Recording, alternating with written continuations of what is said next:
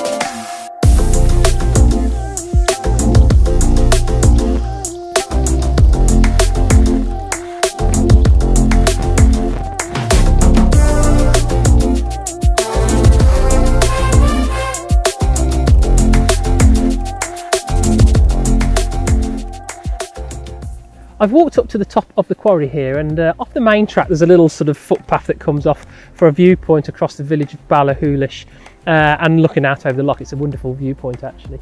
But somebody's put a nice bit of slate here, and there's a little verse on it which is quite poignant and quite relevant, I think. Alone amongst the mountains a man can have dignity, and I really quite like that. And that's the thing with photography, it is dignity. It is the fact that an image is not just the final photograph. It's all that is a memory of the journey that you made to get that image. And the problem is, I find sometimes you force photography a little bit. You're specifically going somewhere to get a great shot, and if you don't get it, you get a bit fed up. Or you're going to get a competition shot that needs to get you 18 points or 16 points or something like that. And I think the thing is with photography is we forget that it's an experience, and having that image is a memory of that moment in time when you took it. And I'm having a great morning. The light's great, the lovely day I've got with the dog. All my cares and worries are gone, and whatever images I get this morning, it will remind me of that. So yeah, I really quite like that. Alone in the mountains, a man can have dignity.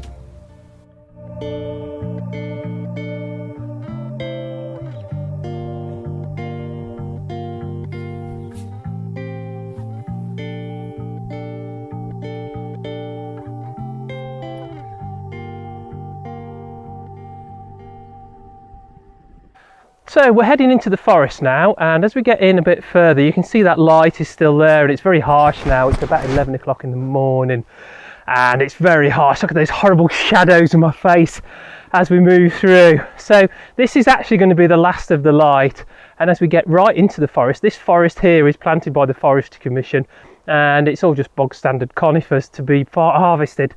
And the thing is when you get further into the forest, the canopy is so thick over the top here that it gets very dark, and so I'm not too worried about light. If we get a few little dappled rays coming through, I'd be quite excited. But I know the footpath a bit higher up here, and these conifers are about 30-40 years old now, and they're quite tall a bit lower down, so I'm hoping for a nice little shot, maybe some sort of big vertical shot here maybe. So I'll go and have a look if we can find some nice trees. I've got to be careful of my converging verticals, and I'll explain a little bit about that when we've taken the shot and we edit it a bit later on. But let's go and have a look for a nice track with these really high pine forest here. So further up we go into Brecklet woods here, and this was all conifers that were planted by the Forestry Commission, and it does make the canopy is so dark further on in. It does get a little bit scary. Sometimes I'll be running up this late at night and the it's so dark I get a bit twitchy.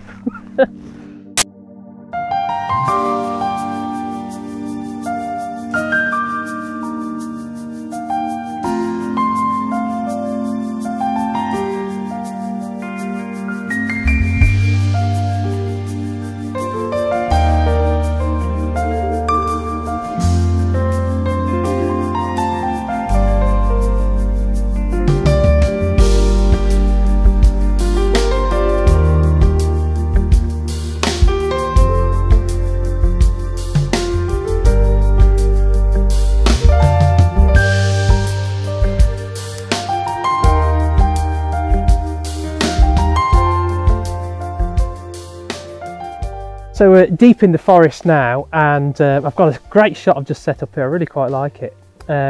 These pines are about 40 odd metres high, and it just makes for a great shot with some real height to them. And it's about midday, so the light is quite high, the sun is really quite high in the sky, and what that's doing is it's bringing in all this nice sort of dappled light coming in. You can see how bright it is on my face, and no normal photographer would be out at this time of day with no clouds in the sky taking images, because the sky would be just too overexposed. The light is very harsh and not very nice. But by getting into this nice canopy and just this dappled light coming in, it works really well. I'm going to show you the shot that I've set up. Let me just come around, and so here's my photo, and here's the camera, and you can see the shot it's set up. Just going to hide that. And I've got it's quite low down with the trees. Let me come away from the camera itself, and I'll show you actually what we were looking at. So what I've got is I've got this lovely leading line down here. This is the nice track that goes down into the forest itself. And then because the light is coming in, the sun is really quite high, but coming this way, what I've got is I've got these trees here, and you can see that on the left hand side of the trees it's nice and bright, and on the right hand side it's all in shade and shadow. And what that's doing is it's giving me some depth to the photograph.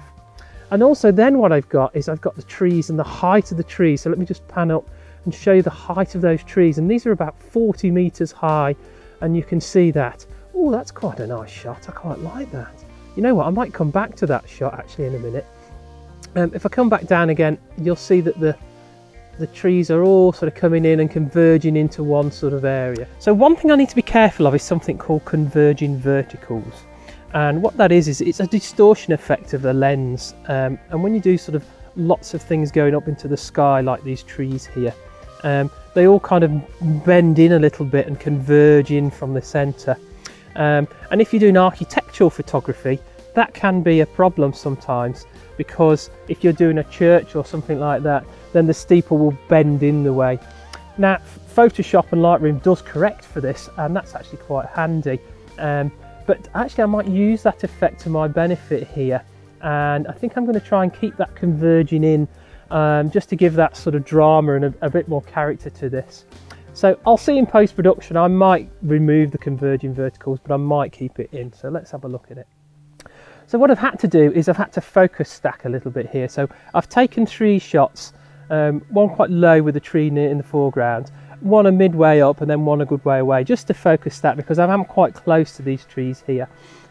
This is not a massive shot, so it's not a big landscape shot, so I don't actually need f11 or anything like that. So I'm going to go for the sharpest of the lens, which is f8. So this is why I've gone f8 here, because I haven't got that really massive sort of landscape which I usually take.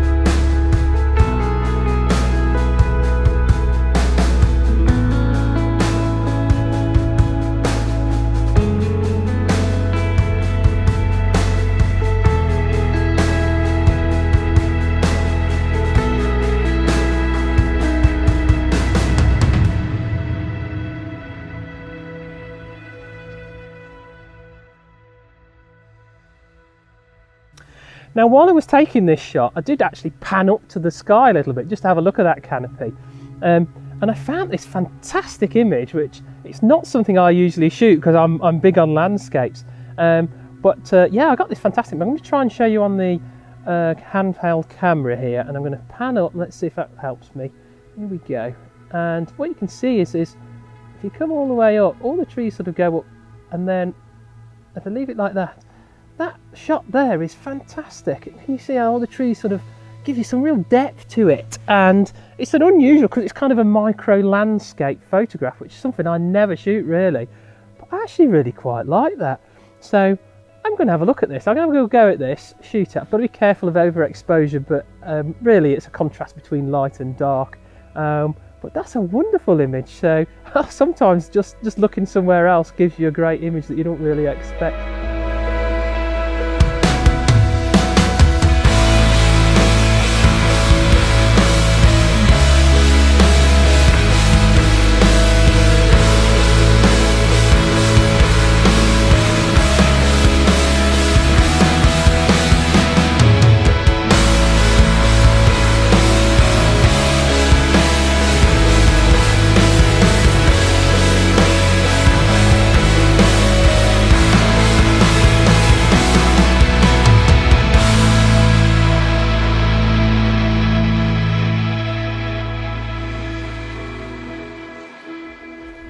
A few years ago, this was farmland, and this was an old croft here. I tell my wee one that this is the witch's house. It always scares him a little bit. And it's just a derelict croft, and what they did is they built, you can see the forest all around it, and this was forested about 40 years ago, something like that. But yeah, this croft is great. It's obviously a bit dicey, hence the dodgy side. But that's the main house there, and as I turn around, there's a little byre there, which was used for the sort of farm buildings and stuff like that. The fact there's a nice massive tree growing in the middle would make for quite a nice shot.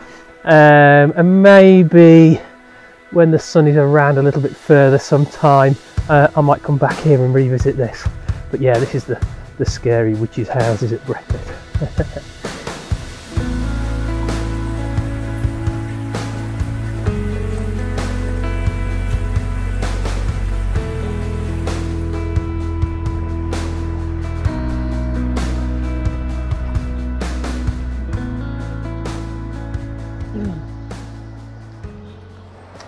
So, I've kind of got a bit of bad news. So I've just come down to the end of the track, and I'm getting back into the Ballachulish village, and this is where I was going to end up. This is the River Larrick next to me, and yes, the azaleas were all out, supposed to be, but we've had a very heavy frost this morning, and it's been a bit of a disaster.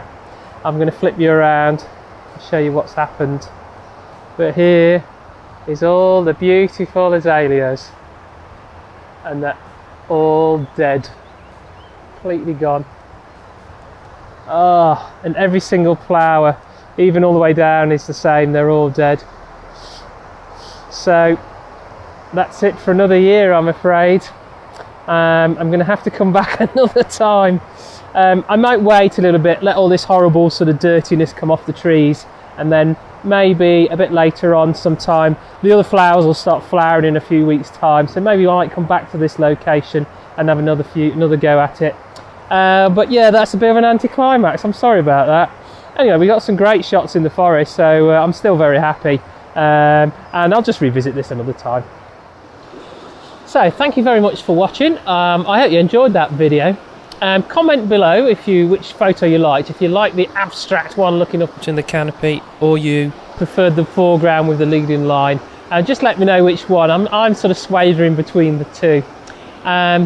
If you like this video, just give me a thumbs up. It just gives me some feedback. I like it when I get a bit of feedback because it keeps me enthusiastic to do these videos.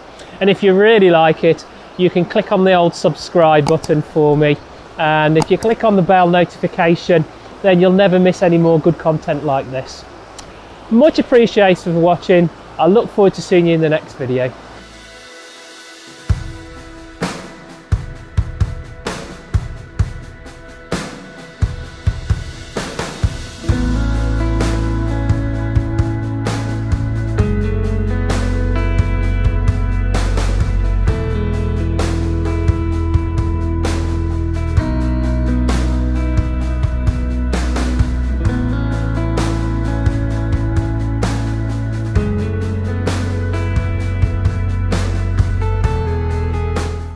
Oh yeah, that's looking good.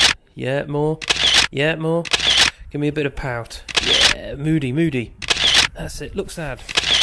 Oh, look at that moodiness. Pat those lips. Yeah, that's great. Yeah. Oh, I've had enough of this. I'm off.